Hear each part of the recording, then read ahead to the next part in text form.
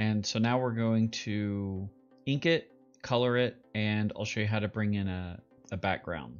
Okay, so let's go ahead and get started.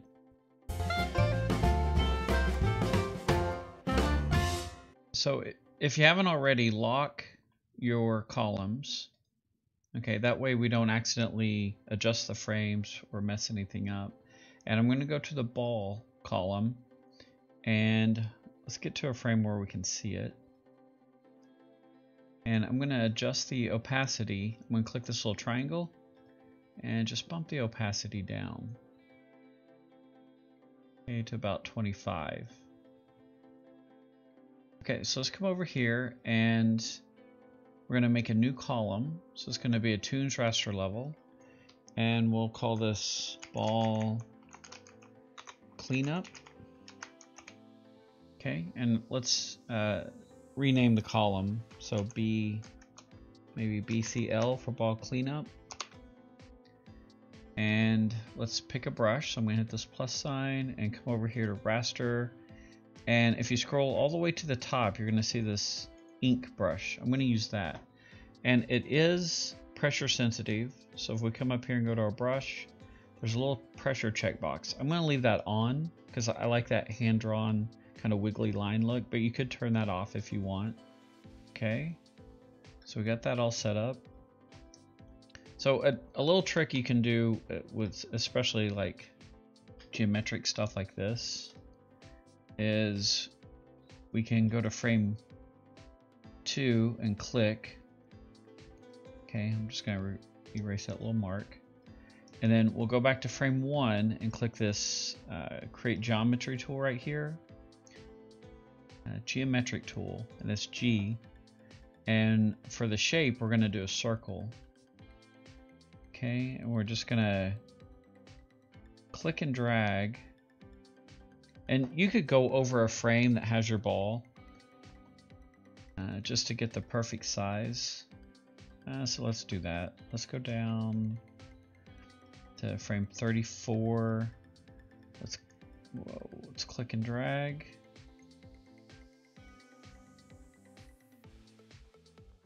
Okay, so this is a little big, so I'm going to shrink it down. This is just a guide. We're going to use this as a guide for a ball, okay? So now I can go, say, back to frame 1 and turn on onion skinning on 3. And now you see it right here. It's kind of really faint. And we're just going to use this as our guide for our ball. So we can start drawing.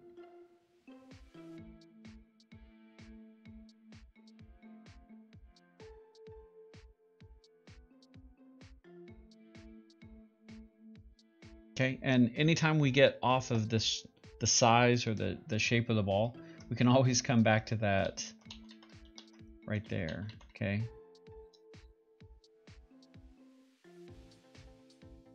So let's go to the drawing where we first see our ball.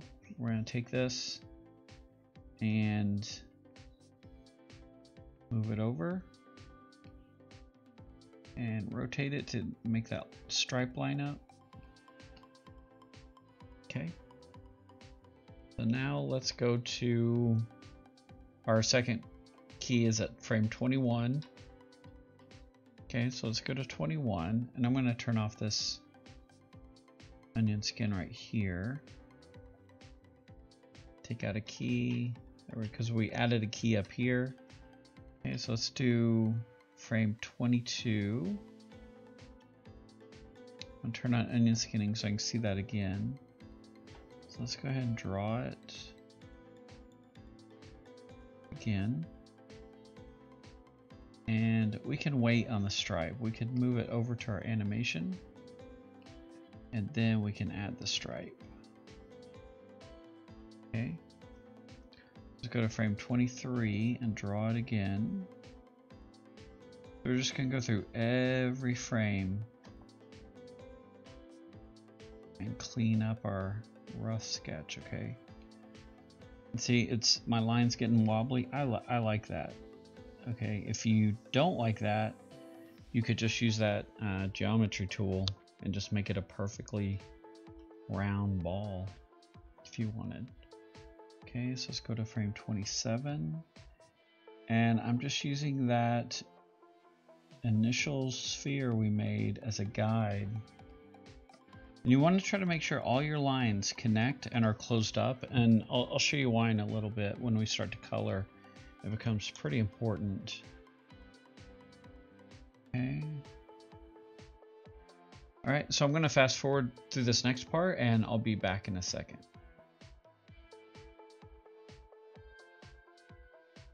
Okay, so I'm just wrapping up the last few frames. This is where the ball is like stretchy. It's falling off the diving board. Doing. And then it's coming down here. So let's draw this. Okay. I'm going to do those motion marks as well. Okay, and let's see. Then it disappears after that. So let's hit play. The ball rolls out, stops, and then falls off. Okay, so now let's color it. Okay, so let's come over here, and we're going to create a color for the ball. So click this little plus sign, and I think I want to do like a green, maybe a darker green. Okay, so this will be the main ball color. And so what's cool in OpenToonz is you can go to a frame, like let's say right here, and if you click the bucket tool, you can come over here and click frame range, and it will do its best to fill in the color for that object. So let's do the bottom of the ball. So I'm going to click inside here, and it leaves a little plus sign. So now let's go over a few frames to here and click again and see what happens. Okay, it jumped back to the first frame, but if we scrub through, we can see it did a pretty good job. It did color the stripe because it passed through that plus sign. So let's undo that. So let's try to do a little bit less. So let's go to this frame and click here and roll over to about here and click.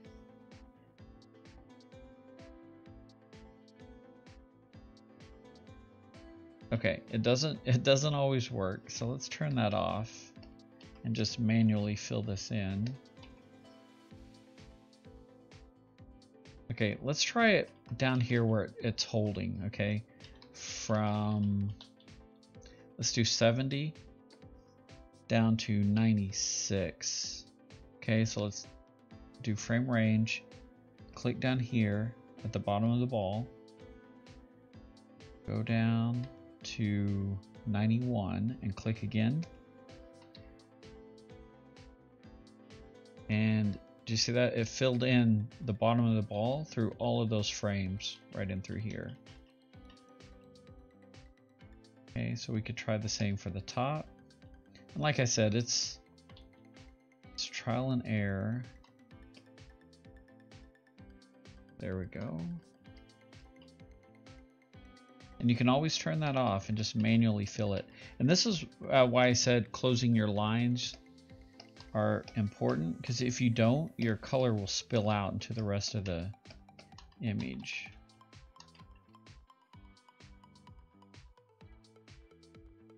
Okay, let's get this colored in here.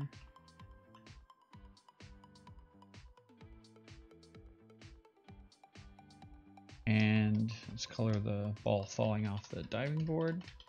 Okay, but what's neat about this is you can go to this color, and if you want to change the color, it will update over every frame. I want to do a little bit lighter color for the stripe. So let's click this plus sign, and let's go something like this. And you can just, guesstimate and then change the color later if you don't like how it's looking.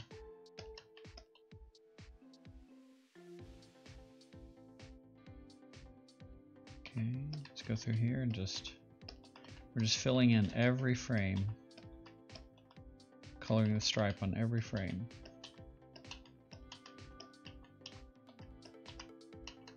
Okay, and don't forget to delete any templates you have. So I have this shape up here, I'm going to delete that. Okay, and make sure you auto renumber. Okay, I'm going to make the ball a little bit lighter, the stripe. Okay, so now let's bring in a background. So let's come up here to the top of our X sheet, and I'm going to go to the very far right and click column 5. And I have a background that I already made for my little cartoon short Fluttered turtle background. So I'm just going to click and drag this into the canvas in OpenToonz and let go. Okay, and it put it on column 5. And it put it way down here at frame 121 because that's where we had stopped. So let's drag this all the way back up to the top. And now we want to hold this over our whole animation. So I can grab this little tab right here and just pull this down as long as I need to hold this background. So let's hold it all the way down to frame 97. And we're going to click the column and drag it to the left, and this will put it under our rough drawing and under our line art. Okay, we can turn off this ball layer.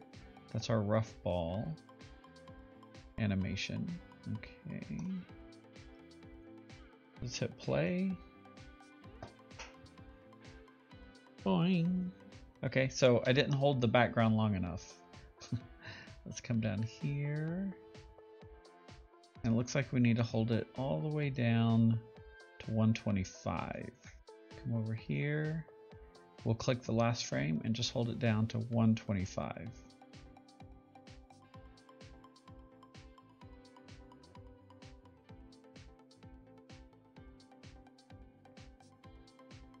Okay, that looks better.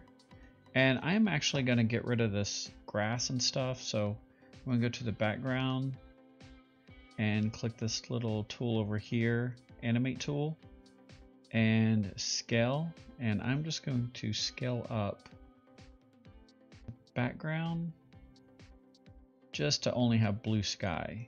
I'm going to scoot it down as well. So I'm going to position down like this. Okay, so there's our ball rolling out and it falls off the diving board. Doing. Okay, so now I'm going to go in and create a new column and clean up the diving board. Okay, and then we can go to render, fast render in MP4, or we can go to render output settings and do a final render in here. Okay, anyway, happy animating, and I'll talk to you later. Bye.